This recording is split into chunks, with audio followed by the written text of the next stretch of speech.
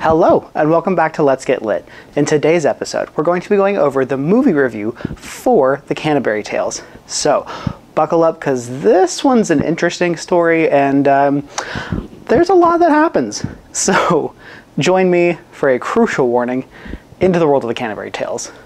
Let's get into it. All right, so let me just break this down for you because it's kind of a story in and of itself as to how I got here. The first thing is that I looked up different media adaptations of the Canterbury Tales, and I found 3 that I was interested in.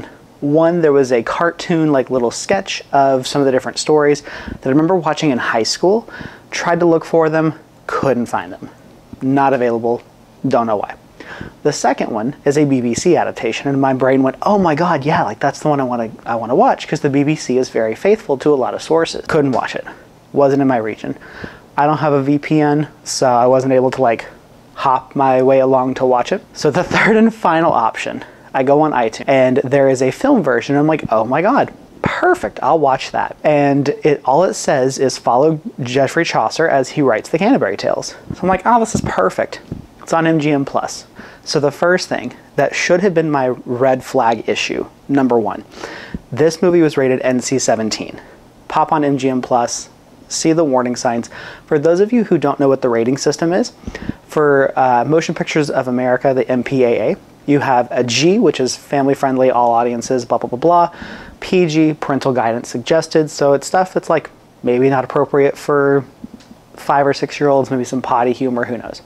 PG-13 means that the movie is generally safe for most audiences, probably more for 13 years or older. Then you have your R, which is restricted. That is, you have to be accompanied by an adult or a parent unless you are 17 years of age. Then you have NC-17, which means no one under 17 can watch the film, doesn't matter if you have a parent or not.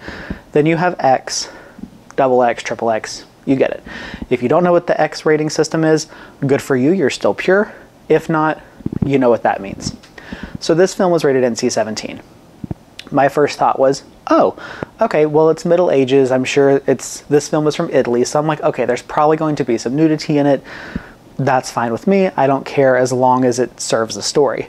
And if you've read the Canterbury Tales, or if you watch the series, you'll know that there are some videos and some stories that do contain sex stories or things of that nature, so I was fully prepared for that. That's where my mind went to. So this version is one of the weirdest versions I have ever seen of any kind of adaptation. And I say that because the biggest flaw for me is the story adaptation for this. With the Canterbury Tales, it's very easily set up. You have your introduction, you get to know the characters, and then each character tells a story. That's how the book is set up. That is how I thought the movie would be set up, because it's literally a framing device. A framing device is a type of archetype in writing where your story is contained, follows a certain path. So I thought the film was going to do the same thing. This film does not. This film starts off just kind of a rough Middle Ages setting, and you see some of the characters that are going to be telling stories, or who you think would be telling stories, but they don't explain who they are. I mean, they just kind of are there. It's very confusing.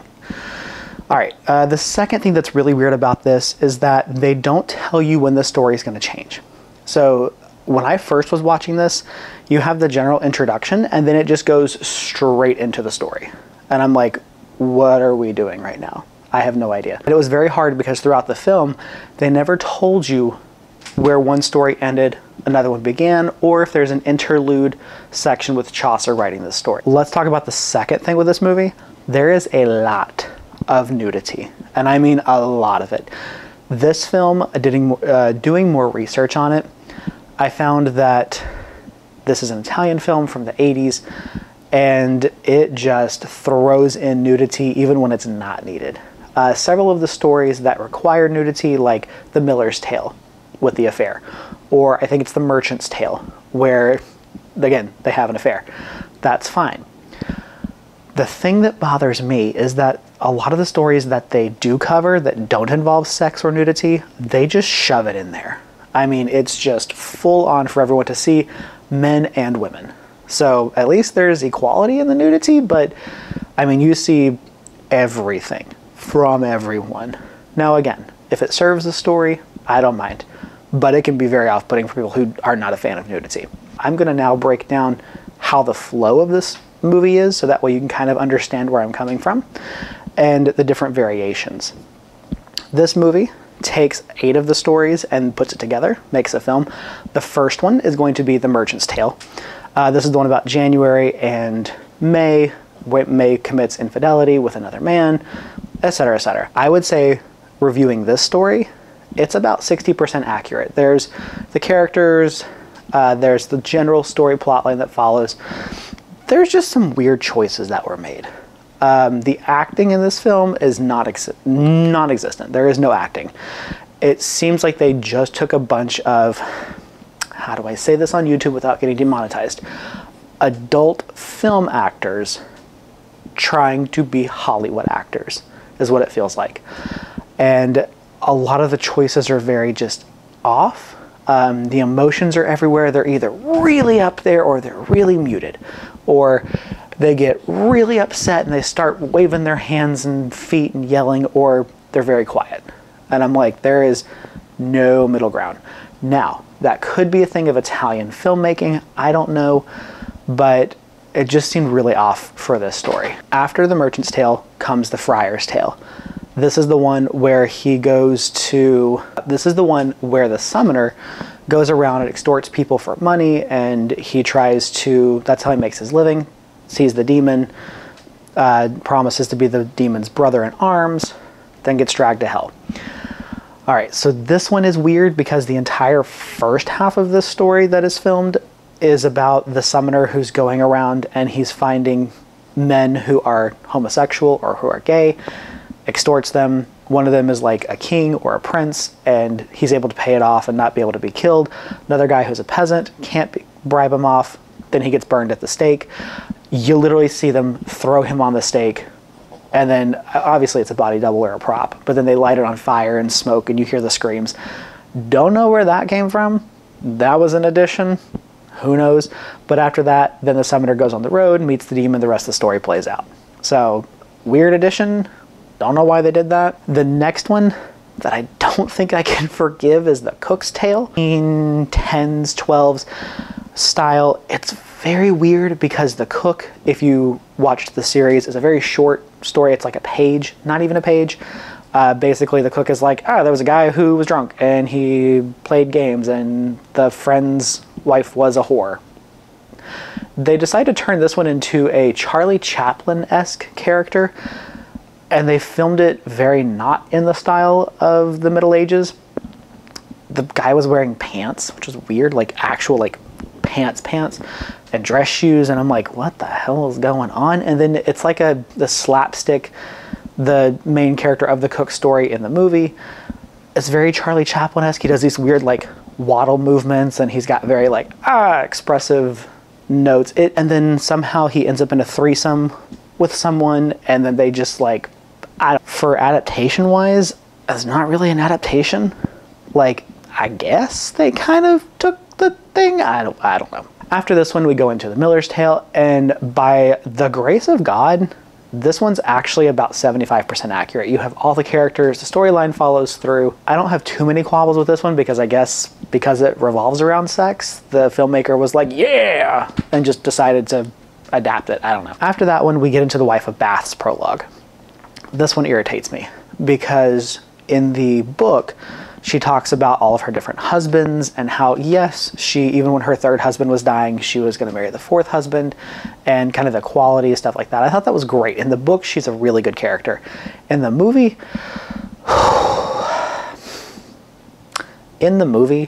they basically just make her into a Black Widow-esque character, and they only make her interested in sex, like the physical act of sex.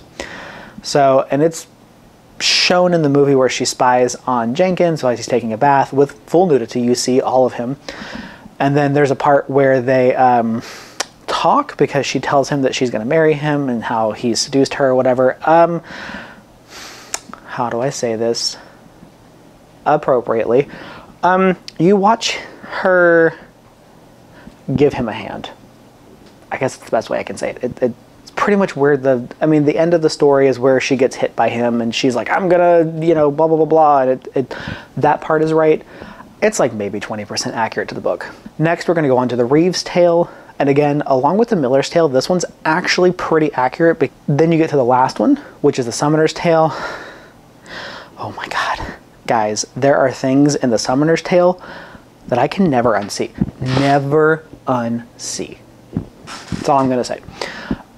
Let's talk about the story of the Summoner's tale. If you don't know, it is the one about a friar who is going to visit an old man who is sick on his deathbed.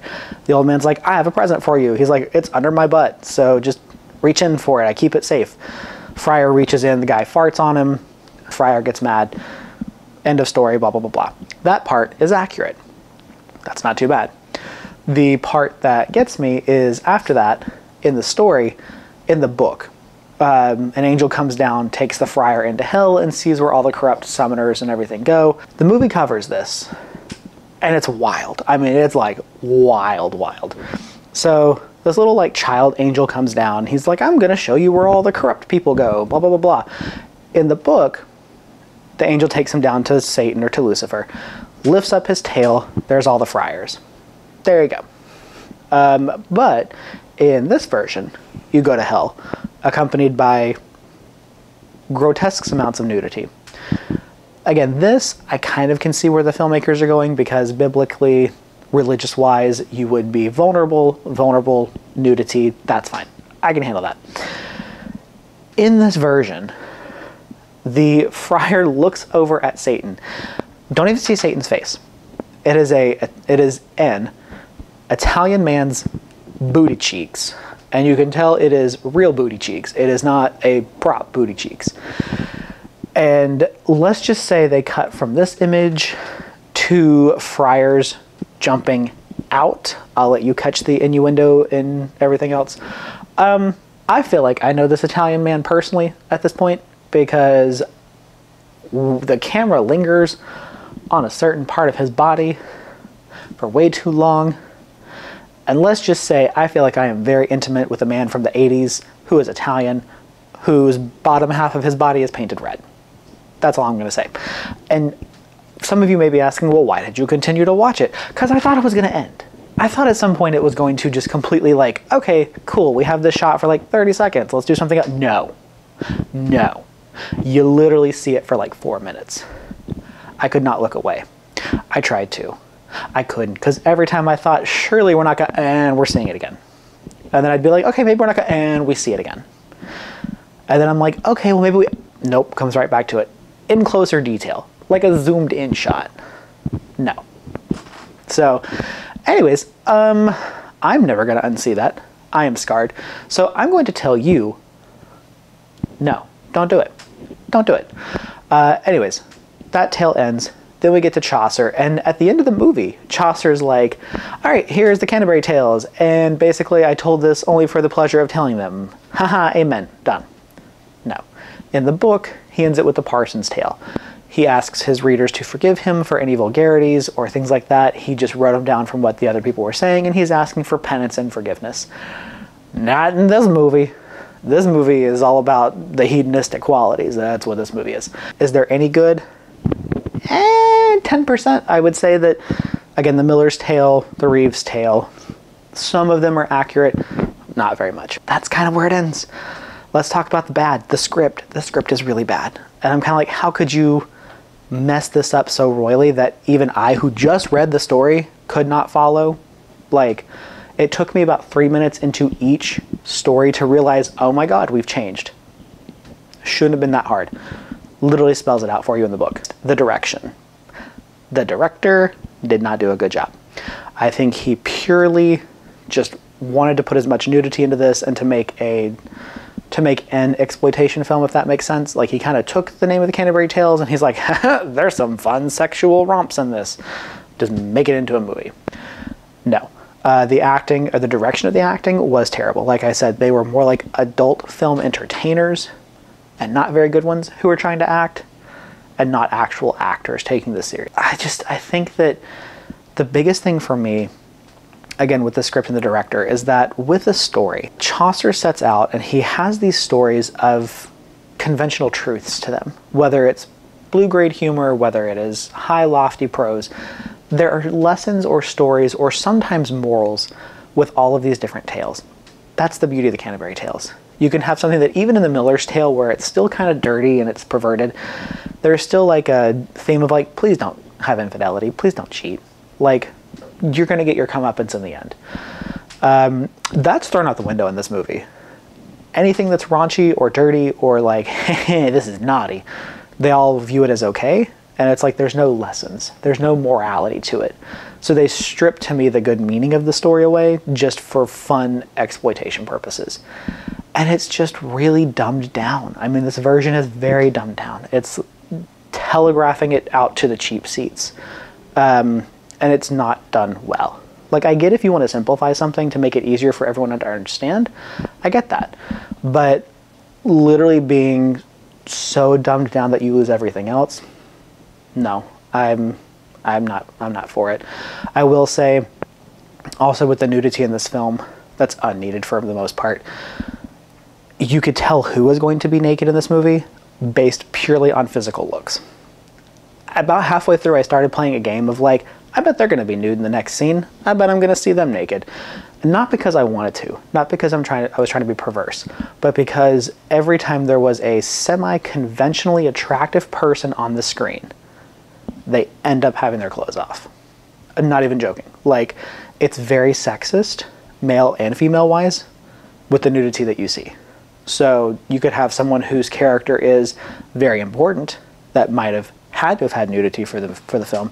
We're not going to see them nude because why would you want to watch them nude? It's the person who doesn't make any sense but looks conventionally attractive. They're the ones who are going to be shown nude. So stupid. So let me spare you all the time and trouble with this adaptation. Number one, if you're in high school, you do not need to watch this. Your parents need to set a TV control. You do not need to watch this. This is not for you. This is not meant for you. No, no, no. Number two, if you're in college and you're reading this, do not watch this and think that you're going to be able to understand everything. It ain't gonna happen. Not at all. None whatsoever. No. Number three, I don't understand why it was made this way. Maybe I'm just not getting something, but anyways. Do I recommend this? You should know this by this point. No, I do not. I cannot recommend this for anyone. If you are I feel like personally, if you're the age of like 19 or older, hell, 20 or over, and you can handle this stuff, and you just want to watch a wild experience, go ahead. But it's not good. I wish I could have seen the cartoon to cleanse my eyeballs out, or the BBC version. I have a friend who has a VPN. I'm gonna go check the other one from BBC out and see if that's good. I need to sanitize my eyeballs now. Don't watch this or else you'll need to sanitize your eyeballs. Join us in the next series as we go over the next classic literature. I hope you guys have a wonderful day. I will see you guys later. So please remember to like, share, and subscribe. If you have heard of this version or have seen this version, comment below, YouTube appropriate, what your thoughts were, but do not go out and look for this. Don't do it. Have a great day. And as always, stay lit.